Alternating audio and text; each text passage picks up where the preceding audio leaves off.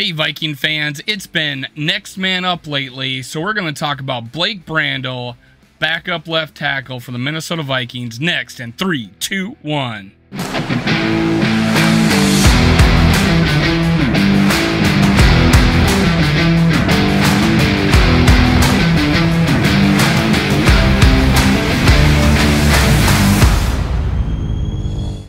Gather around, Skull Brothers and Sisters. This is Skull World, brought to you by Minnesota Sports Talk. I'm your host, Dave.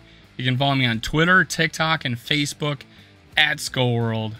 Now, make sure you hit subscribe, like, and leave a comment below. If you do that, you'll be entered in my contest to win a bobblehead, Spin Doctor bobblehead by Chuck Foreman, autographed by Chuck Foreman. Make sure you go to chuckforeman44.com.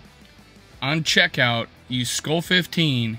And you'll get 15% off at checkout. Now, also, on January 3rd, I'm giving away that jersey up there, autographed by Chuck Foreman, the Spin Doctor himself.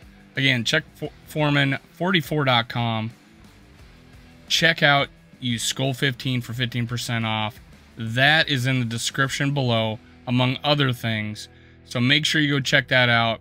Also, I'm going to talk about Blake Brandel. I put a bunch of links to videos on Blake Brandel so you can check him out for yourself. I got draft analysis, his pro day article from when he was at Oregon State, highlight video, breakdown by Brian Billick, former linebacker for the Vikings, and he does the media stuff for the Vikings. He does breakdowns of players, video breakdowns. He did one at, when he got drafted. So go check that out. I'm going to give you my fair evaluation of Blake Brandel. He was a round 6 pick, 24th overall. He was expected 5th or 6th round. Now, I'm not going to lie. His size alone made me think that he was a bigger value. If I'm seeing him play right now, and I forget that, and I just go look at his video, his highlight tape, he shows a lot of promise, and his size is fine. Maybe they think he's too long. He was 6'7", all these things. Maybe they just thought he was too tall and lanky to play the position. I don't know. He drops down to the 6th round. He actually, you can go check it out. He went and trained, not just for the draft itself, but trained on the offseason going into the draft to get ready for the NFL. And I think the Vikings lucked out that we got that left tackle. Now, I don't think he's a swing tackle. I think this offense either plays you on the left side or plays you on the right side.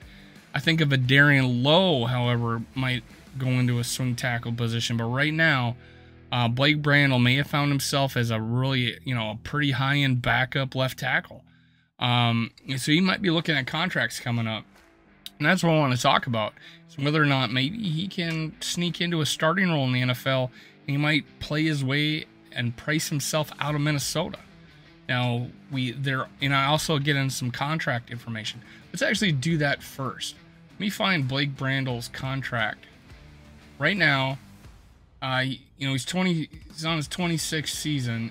No, he's 25 right now. 2022.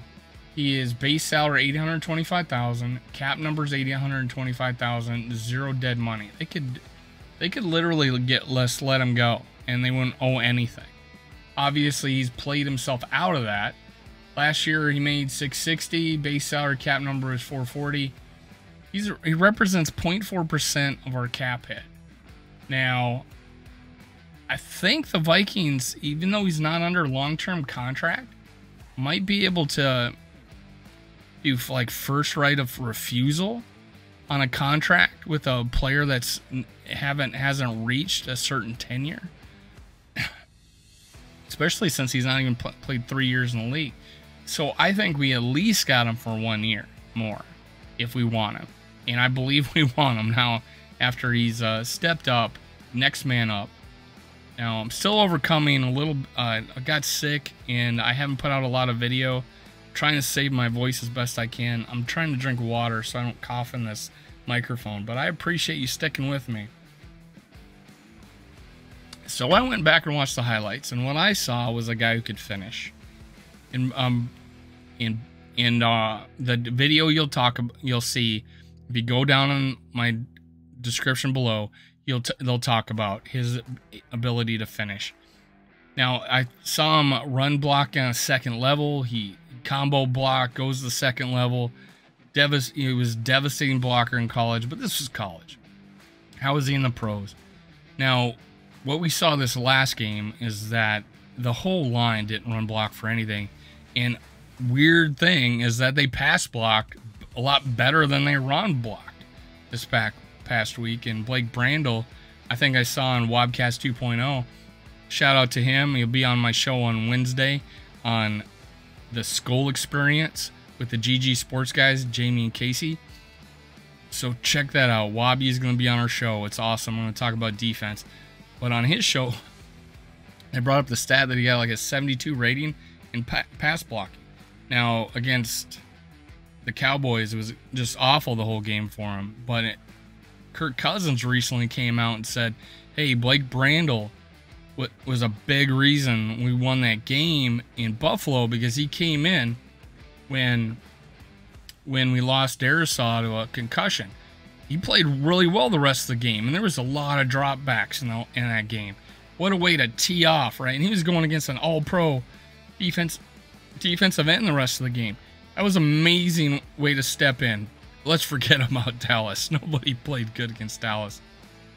But going up against a really good pass rush in this last game, Brandel held his own. He didn't get a huge score, apparently because the run blocking was so terrible on our offensive line this last game that none of them did, but his pass blocking, along with others, pass block really well. So just going, so his contract is, he got a decent rating in pass block this last game. Let's talk about what he was thought of when he was coming out of the draft. In fact, let me bring up his measurables. Let me do that. So his pro day results back in March of 2020, hand size 10.5. That's huge. Absolutely huge. Arms 33 1/4, a little bit on the low side for someone as tall as he. Wingspan 80 5/8, not bad. Right. His weight 308, 40-yard dash 531. That's where he fell behind. He's not an athlete, right? He's not an athlete. Darius, on the other hand, is on the elite side as far as an athlete goes. 20-yard dash 3, 10-yard dash 1.85. So this guy's not setting any speed records. 225-pound bench press. For a guy as tall and lanky as he am, his arms aren't, he's not in the 34-inch range. 33 1/4, so 29 is not bad. He's got good strength. Vertical jump 31. That is pretty good for his height, his size. 308 pounds, 31 inches. Broad jump 9, pretty good. Anything over 9 for an offensive tackle is going to be pretty good. 20-yard shuttle 496. 3-cone drill, not great, not good. 797. And let's see. Plus 6 pound, 40 time range, 527, 534. Yeah, I don't know what that is, but apparently you throw 6 more pounds on him, he runs a slower 40. I don't know, but that is showing what kind of prospect he was. So it was the speed probably brought that down. It wasn't his size, it wasn't his physical measurables. It was probably his speed. Now, because his tape looked good, you think the scouts would put more weight on how good his tape was, and I thought it was really good. 6'7", man, 6'7". Just worry about what kind of bend you have at 6'7". Can you get down and get pad level with these guys, especially, maybe a defensive end that's only 6'2", right? But he does it. He does it very well, I think. Brandel. Pronounced Brandel, which is, I don't know, people call him Brandel for some reason, but it's Brandel. Was 4-year starter for the Beavers. The Oregon 4 years. He started all 48 games, if I'm not mistaken. The Oregon native was a 2-time Class 6A All-State pick at Central Catholic High School in Milwaukee. After a redshirt year in Corvallis, Brandel stepped into the starting role. The first 3 games he lined up at left tackle, then coaches moved him to right tackle to the final 9 contests. He started all 12 games at left tackle as sophomore, junior, and senior, earning team captain status in 2019.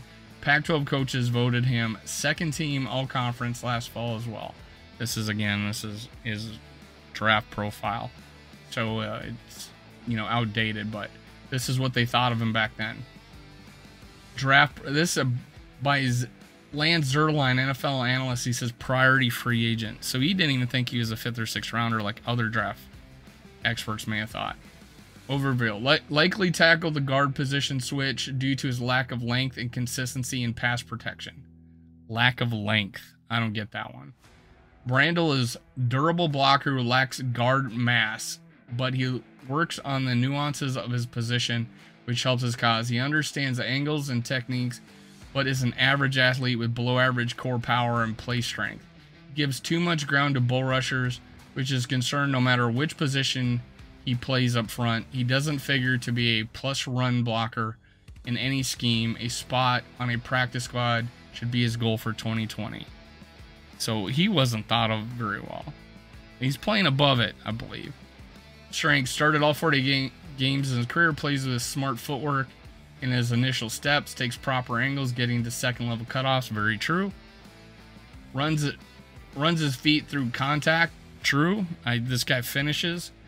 Drive flipper through target and gets vertical through backside zone blocks. Will flash and hide his hands to fool pass rushers. Unique trait. Works with effort and strain, fighting for early position. Here's his weaknesses coming into the draft. Frame lacks thickness and density. Core strength is below average. Just a modest push can bounce him back into the pocket. Plays with excess amount of forward lean and waist bend. Below average upper body power. Pass pro base is a little too narrow. Below average recovery, athleticism, and strength. So a lot of it says about strength and his athleticism. I don't know about his strength, but I could see the athleticism. He gave up a sack inside pass rush against, well, guy faked out, came in and just leveled Cousins. And I think it has a lot, so that makes sense. A lot of this makes sense. But for a guy that came in as a backup and we won 2 games against 2 winning teams, he played in, we'll throw out the Cowboy game. He didn't really know he was going to start until like the day before. And everybody played bad. I mean, everybody on the line played bad. But this last game, and especially the Buffalo game, this guy came in and played really good. He had a week of preparation. He really only got burned 1 time in the Patriots game. I liked it. I think this guy's got a future as a backup in this league. As a starter on a bad team, maybe. And maybe if he switches to right tackle but swing tackle, if he could play the right side, he has done it in the past, as you read here, I think, as a freshman. But it does take a year to learn to get used to doing the right side again. They got him as a left tackle. I think we should keep him there as our backup. I think it's the best backup we had in a while, based on the way he's played. I like him. Let's keep him. We got him 1 more year, I think, for sure. Now, guys, in the description below, you'll see a lot of videos. Go check them out. Get to know Blake Brandel. Get to know your team. I appreciate it. Make sure you hit subscribe, like, and leave a comment. That will enter you into my contest. Win that jersey behind me. Getting rid of that January 3rd. In about 2 weeks, we're going to give away the other bobblehead. So, Skull Vikings, let's do it. Let's beat those Jets. Let's go. Let's Skull. Cue the music.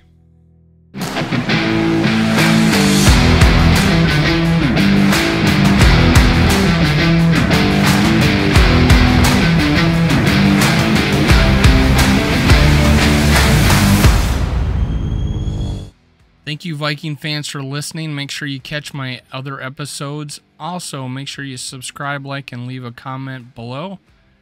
Thank you. Thank you. Thank you. Skull Vikes.